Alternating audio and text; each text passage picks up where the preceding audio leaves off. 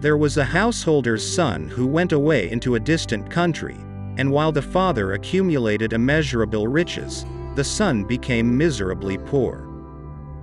And the son, while searching for food and clothing, happened to come to the country in which his father lived.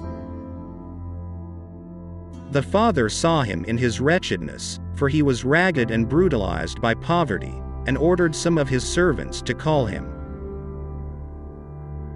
When the son saw the place to which he was conducted, he thought, "I must have evoked the suspicion of a powerful man, and he will throw me into prison."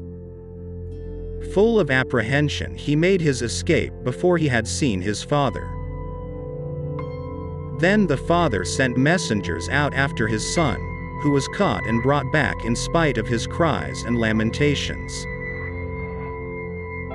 Thereupon the father ordered his servants to deal tenderly with his son, and he appointed a laborer of his son's rank and education to employ the lad as a helpmate on the estate, and the son was pleased with his new situation. From the window of his palace the father watched the boy, and when he saw that he was honest and industrious, he promoted him higher and higher. After some time, he summoned his son and called together all his servants, and made the secret known to them.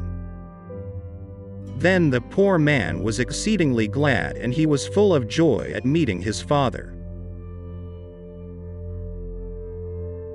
Just so, little by little, must the minds of men be trained for higher truths.